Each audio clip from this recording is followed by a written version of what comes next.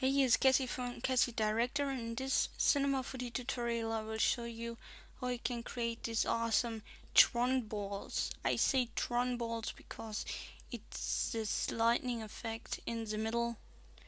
So yeah, it's very easy, so let's get started. First, you go and create a new project. Then go to here and create a new sphere. I would recommend to drag it up, but what I do, I have a plugin called it drop to floor, and it's dropping to the floor here. Next is to create the material. It's very easy. Go to File, New Material. Here you check on reflection, and on reflection you go to Texture, Fresnel. Then go to Color and change the color to a dark gray. And the brightness is okay. Apply that to your ball. So first let's go create a floor. So go to here and go to floor. Now we need the glowing material. So go to File, New Material, and double click there.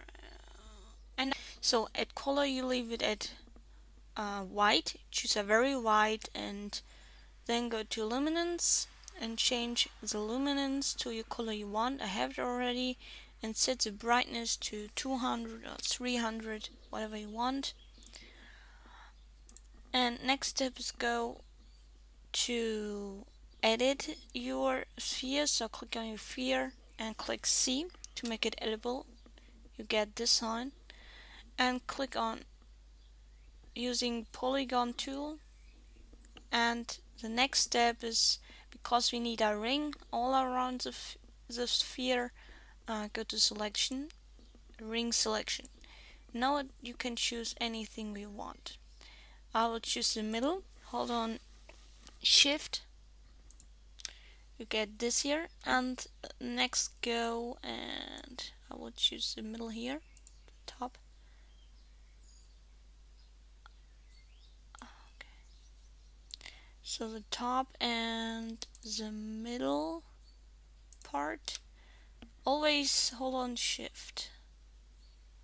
To get the bottom, shut down the floor here. Need to be red. And from the bottom right. So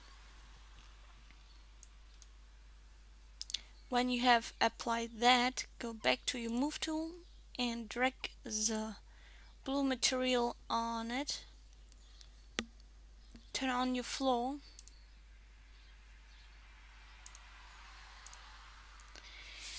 The next step is go to your render settings, choose effect and global illumination. Here you can shut down on the ink irradiates cage file, the autosave, because it would save every time when you render it, but you don't need it. So now we are finished.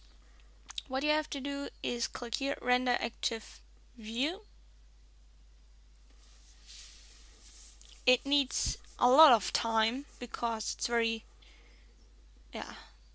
so here we have the ball. So that's it. So this is a result.